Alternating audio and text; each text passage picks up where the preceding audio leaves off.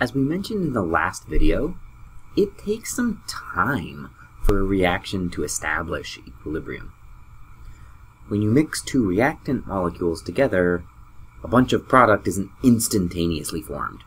It takes a while for enough collisions to occur to reach equilibrium.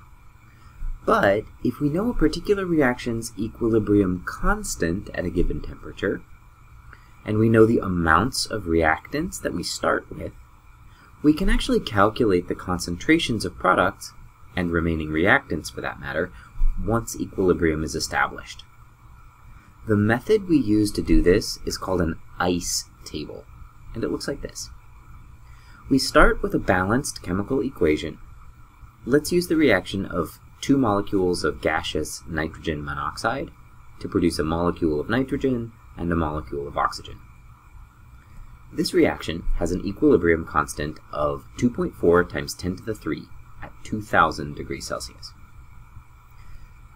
Below the balanced reaction, we create a row for the initial concentrations of the reactants and products, then a row for the change in concentration that we'll see as we reach equilibrium, and finally a row for the final concentrations at equilibrium, hence the ICE, or ice table. To see how this works, let's imagine that we start with 0.0200 molar pure nitrogen monoxide, and no N2 or O2 have formed yet. As we approach equilibrium, we know that the concentrations of N2 and O2 will increase, and they'll increase by the same amount since they have the same stoichiometric coefficients. But we don't know this value a priori, so we'll call it x. While N2 and O2 are forming, we know that the concentration of NO must be decreasing, and at twice the rate that the products are forming, because there's a stoichiometric coefficient of 2 on the reactant. This row illustrates how the concentrations of all species will change as we approach equilibrium. So at equilibrium, in the bottom row, we just add up the initial and change rows. Now, here's the fun part.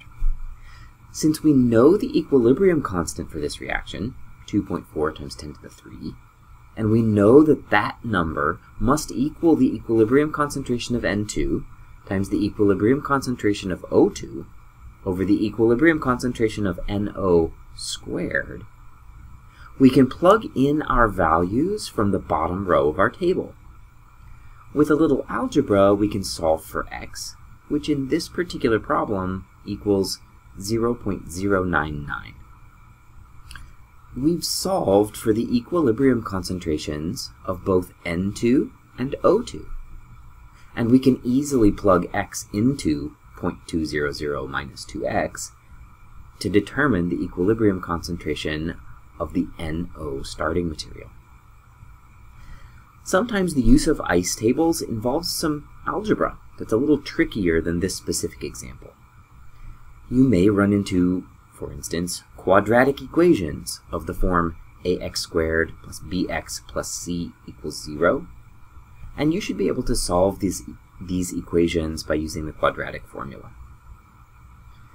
Though the quadratic formula produces two solutions, only one solution will ever make physical sense.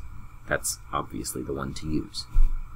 I promise that I won't make you solve anything more difficult than that.